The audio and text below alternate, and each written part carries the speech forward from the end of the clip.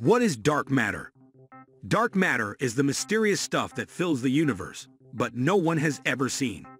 Over 80% of all matter in the universe is made up of material scientists have never seen. It's called dark matter, and we only assume it exists because without it, the behavior of stars, planets, and galaxies simply wouldn't make sense. Here is what we know about it, or rather, what we think we know. Dark matter is completely invisible. It emits no light or energy, and thus cannot be detected by conventional sensors and detectors. The key to its elusive nature must lie in its composition, scientists think. Welcome back to Tech Trends for All. Before we proceed, kindly subscribe to our channel and hit the bell icon to stay updated when we release new videos. Without further delay, let's dive in. Visible matter, also called baryonic matter, consists of baryons, an overarching name for subatomic particles such as protons, neutrons, and electrons. Scientists only speculate what dark matter is made of. It could be composed of baryons, but it could also be non-baryonic. That means consisting of different types of particles. Most scientists think that dark matter is composed of non-baryonic matter. The lead candidate, WIMPs, weakly interacting massive particles, are believed to have 10 to 100 times the mass of a proton. But their weak interactions with normal matter make them difficult to detect. Neutralinos, massive hypothetical particles heavier and slower than neutrinos, are the foremost candidate, though they have yet to be spotted. Sterile neutrinos are another candidate. Neutrinos are particles that don't make up regular matter.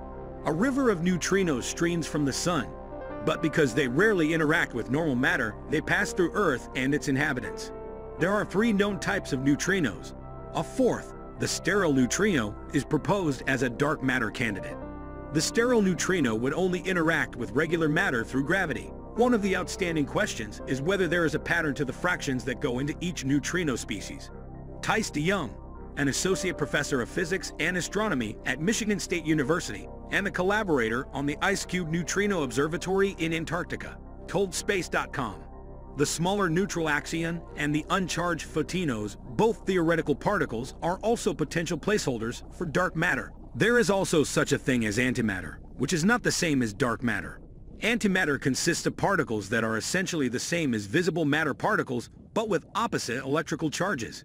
These particles are called antiprotons and positrons, or anti-electrons. When antiparticles meet particles, an explosion ensues that leads to the 2 types of matter canceling each other out. Because we live in a universe made of matter, it is obvious that there is not that much antimatter around. Otherwise, there would be nothing left. Unlike dark matter, physicists can actually manufacture antimatter in their laboratories. But if we cannot see dark matter, how do we know it exists? The answer is gravity, the force exerted by objects made of matter that is proportional to their mass. Since the 1920s, astronomers have hypothesized that the universe must contain more matter than we can see because the gravitational forces that seem to be at play in the universe simply appear stronger than the visible matter alone would account for. Motions of the stars tell you how much matter there is. They don't care what form the matter is, they just tell you that it's there. Astronomers examining spiral galaxies in the 1970s expected to see material in the center moving faster than at the outer edges. Instead, they found the stars in both locations traveled at the same velocity, indicating the galaxies contained more mass than could be seen. Studies of gas within elliptical galaxies also indicated a need for more mass than found in visible objects. Clusters of galaxies would fly apart. The only mass they contained was the mass visible to conventional astronomical measurements. Different galaxies seem to contain different amounts of dark matter. In 2016, a team led by Van Dockum found the galaxy called Dragonfly 44, which seems to be composed almost entirely of dark matter. On the other hand, since 2018, astronomers have found several galaxies that seem to lack dark matter altogether. The force of gravity doesn't only affect the orbits of stars and galaxies, but also the trajectory of light. Famous physicist Albert Einstein showed in the early 20th century that massive objects in the universe bend and distort light due to the force of their gravity. The phenomenon is called gravitational lensing. By studying how light is distorted by galaxy clusters, astronomers have been able to create a map of dark matter in the universe. A vast majority of the astronomical community today accepts that dark matter exists. Several astronomical measurements have corroborated the existence of dark matter, leading to a worldwide effort to observe directly dark matter particle interactions with ordinary matter in extremely sensitive detectors, which would confirm its existence and shed light on its properties. The Gran Sasso National Laboratory in Italy, LNGS.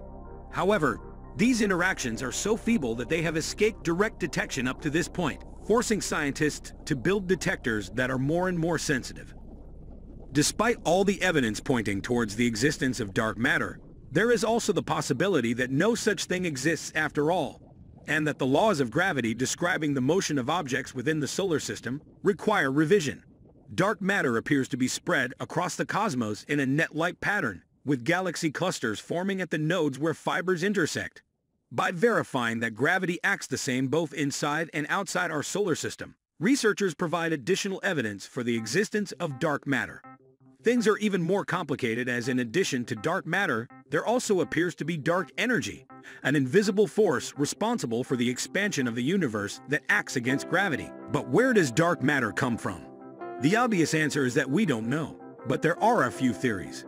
A study published in December 2021 in the Astrophysical Journal argues that dark matter might be concentrated in black holes, the powerful gates to nothing that due to the extreme force of their gravity devour everything in their vicinity. As such, dark matter would have been created in the Big Bang together with all other constituting elements of the universe as we see it today. Stellar remnants such as white dwarfs and neutron stars are also thought to contain high amounts of dark matter, and so are the so-called brown dwarfs, failed stars that didn't accumulate enough material to kickstart nuclear fusion in their cores. Stellar remnants such as white dwarfs and neutron stars are also thought to contain high amounts of dark matter, and so are the so-called brown dwarfs, failed stars that didn't accumulate enough material to kickstart nuclear fusion in their cores. Back on Earth, beneath a mountain in Italy, a new phase in the race to detect dark matter with ultra-low background massive detectors on Earth has just begun with XENON1. TUI are proud to be at the forefront of the race with this amazing detector, the first of its kind. The Large Underground Xenon Dark Matter Experiment, LUX, seated in a gold mine in South Dakota, has also been hunting for signs of WMP and xenon interactions. But so far, the instrument hasn't revealed the mysterious matter. Though a positive signal would have been welcome, nature was not so kind. Nonetheless, a null result is significant as it changes the landscape of the field by constraining models for what dark matter could be beyond anything that existed previously. Several telescopes orbiting Earth are hunting for the effects of dark matter.